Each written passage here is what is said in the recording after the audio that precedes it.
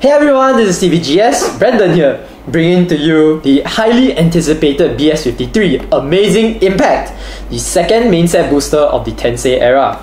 This set was made to showcase some of the new cards that are going to be featured in the 5-episode Battle Spirits anime Kakume no Gareto, or in English, Garrett's Revolution.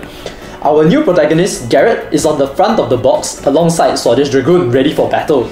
The set also comes along with the 15 Zenonzard collaboration cards as campaign promos, and it also comes with the 20 sleeve pack that has Garrett and Dragoon inside. So looking at the contents, the box contains 16 packs with 9 cards per pack, and the rarities are as follows. We have 45 commons, 15 rares, 12 master rares, 9 X rares, 3 double X rares, 12 Tensei rare cards, and also 4 Tensei X rares, with Swordias being one of them. And also the 15 collaboration promo cards. Now, we shall look at the box on the front here. First, we have Garrett and Swordias, of course, because we want to advertise that new anime, Yeet Yeet. And on the back, we have the 3 X-rares from Yellow, Red and Purple Origin families with the amazing impact written here. Lucifer, Teaserola and Merciana.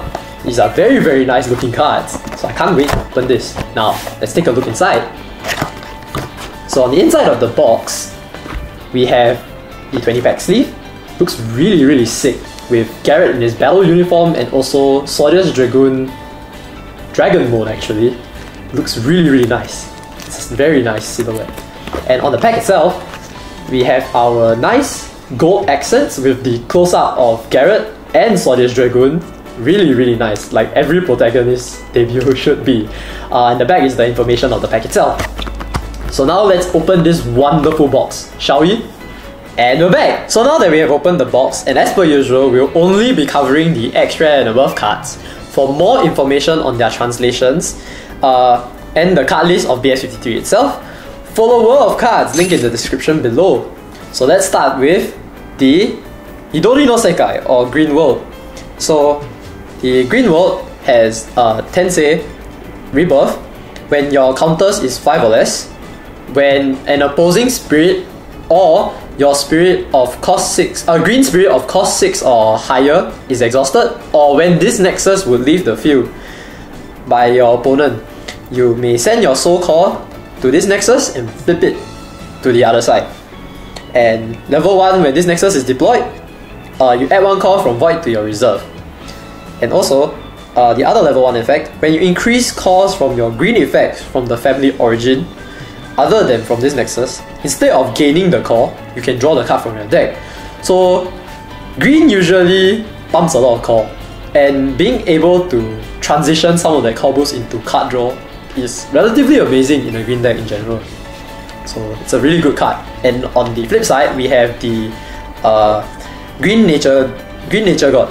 So on Tensei or on attacks, you can send an opposing cost 6 or below spirit, exhausted spirit to the bottom of the deck. And it has level 1, return to restoration. When this spirit leaves the field through opposing effects, you can pay its nexus cost and redeploy it.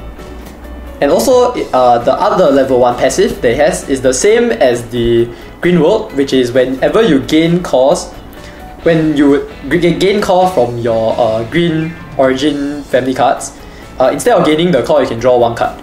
So it is per instance of effect. So let's say if you have something that like adds 2 core at the same time, but you want to convert 1 to draw and 1 leave it as core, you can't, because it takes up the whole effect and change it to drawing 1 card instead.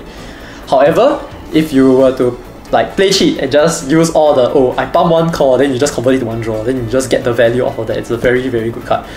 And also the board deck of exhausted cost 6 kind of helps against certain matchups in the meta, considering how fast it is. Not a lot of stuff are above cost 6. Well, maybe after seeing this you might change your mind, but you know, it's always there. So moving on, the next X-Rare we're going to cover is the Yellow Rouse Emperor. yeah, the Saint Empress Merciana.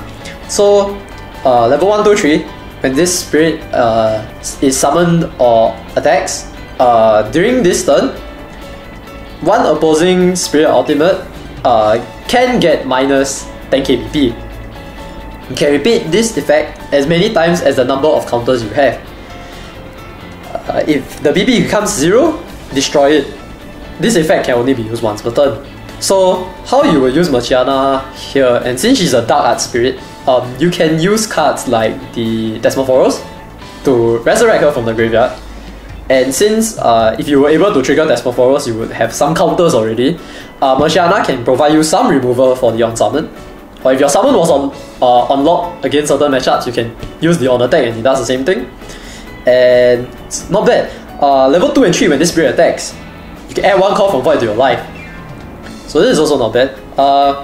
Level 3, during your attack step, when your life would increase, instead of increasing your life, you may send 1 life from your opponent's life to trash instead. So again, with all these, instead of gaining call to life, doing other things instead, if you were to gain like 5 life out of nowhere because certain decks can do it, it will still only convert to one instance of damage to 1 life, means 1 life to trash only, because it's not per life you increase, it's whenever you do increase your life. However, you can abuse with cards like Necro Nobles with Pass Aphrodite to loop your opponent, I don't know. But yeah, it's a very good card. It's a cost 7, it fits it well into the Demeter deck as well, so she can get double symbol, unblockable, all the good stuff. So moving on to the next card, we have the Rousing Eccentric Dragon Bushroom. So it's a cost 6 blue origin that has, when this spirit summon or attacks, you can destroy 1 opposing spirit of the lowest cost. If the destroyed spirit was destroyed during your attack step, you can add 1 call from void to your spirits. In level 2, during your attack step, when your blue pre-rebirth spirits from the family origin or pre-rebirth Nexus rebirths, select either a call step or draw step during your opponent's next turn, that step will be skipped. So the good thing about this card is that, considering how fast blue primals flip their Tensei Nexuses or Tensei Spirits with like Blue World, Great Ocean Gates, the chances of the level 2 locking off both the call step and the draw step is relatively high, which makes it really hard to play because usually not a lot of decks have relatively solid draw power and are relying on the draw that you will have usually every turn. But with Bashlom, you can kind of shut them out with this and hopefully push for a game like the next turn after that. The next X-Rare we have is Lakshmi's Avatar, the WBS Ace Mahadevi Goddess Lokomata. It is a fighting spirit avatar and it's also an origin. So its effect, when this card is discarded from your hand by the effects of your spirits containing the name WBS name or your Grand Walker Lakshmi, instead of sending it to the trash, you can summon it as a cost 6. This gives me a little bit of that Gris Crash vibes, don't you? The only difference is that you still need to pay cost to summon her, but considering how WBS is, there are instances where you literally can treat her like a Gris Crash during if ever, because getting 6 reduction in Lakshmi was actually pretty easy. Level 1, 2, 3, when this spirit is summoned or attacks, you can destroy one opposing cost 8 or less spirit. In addition, if it was summoned by effects, during this turn, this spirit can be blocked. So this kind of synergizes with the first skill so that you can, swing in and get to face faster. Also, level 2 and 3 during your attack step, for each counter you have, this spirit gains 1 additional blue symbol. So with this, right, you can literally use either Lakshmi or any of your WBS spirits to throw her into, to discard her, summon her as a cost 6, and she has like 6 blue reduction, so it can almost be free. And then nuke a cost 8 spirit, can't be blocked. Swing, nuke another cost 8 spirit, still can't be blocked, and have a bunch of symbols on her. It's a pretty good card. Although it's quite expensive, but that's okay. The main use of her is to like discard her and get her out for free anyways. Okay, so moving on to the next X-Rare, which is one of our, campaign promos of the Olymp Gods, our Past Poseidon. So Past Poseidon is a Origin Visitor Fusion Beast, and with every other Olymp Tensei Spirit, they have the card text of this card name is also treated as Grandwalker Poseidon. And it has level 1-2. When this spirit attacks, you can discard the top 2 cards of your opponent's deck, and ignoring the Brave cost, destroy one cost 4 below spirit from your opponent's side. So, and level 1-3 Rebirth. When you have 5 counters or less, when your opponent's life is reduced, or during your attack step you discarded or banished cards from your opponent's deck, you may flip this spirit and send all the calls on it back to reserve, because it will flip into the Future Apollon. Yeah, what Apollon? Bleh! Future Poseidon!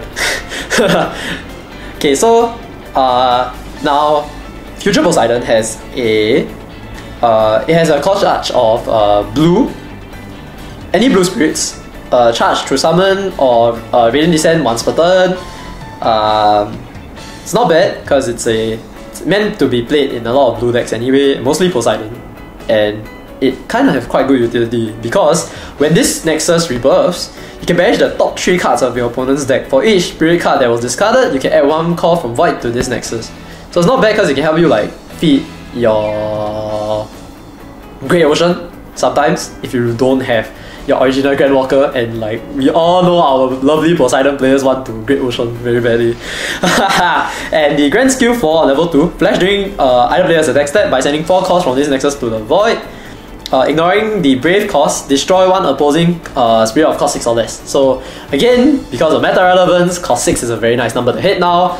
So being able to touch cost 6, especially ignoring the Brave cost, is very nice, because that's a range where a lot of mid-game finishers would be like. Bashlom is one of them as well. Okay, next card we have here is one of the Zenonzard collaboration spirits, and his name is the King of Deep, Elizan. It is a Ocean Emperor slash Ocean Emperor, Ocean Prime slash and minion. Minion is the new archetype given to the Zenonzard spirits, because in the game of Zenonzard, your creatures slash spirits are not spirits, they are called minions instead. So the family is carried over. Effect level 1 and 2, when this spirit is summoned by sending up to 3 calls other than your soul call from your field or reserve to Void. For each call sent to the Void, you can summon 1 spirit card from your hand or open zone without paying the cost. However, the on-summon effects don't activate.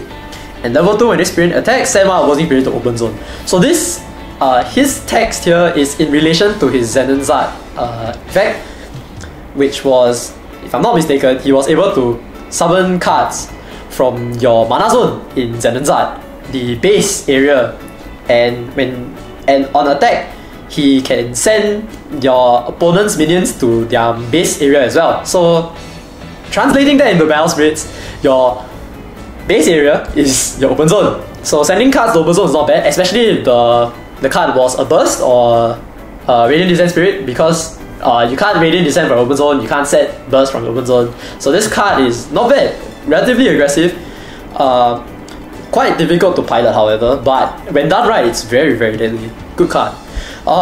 Next we have the Grand Walker. We are very lucky to open this one in our box because Dempster would love this. So we have our Nonoin Nilon, the family being Grand Walker Diva, Codeman. Yeah, everyone was excited when they heard Diva.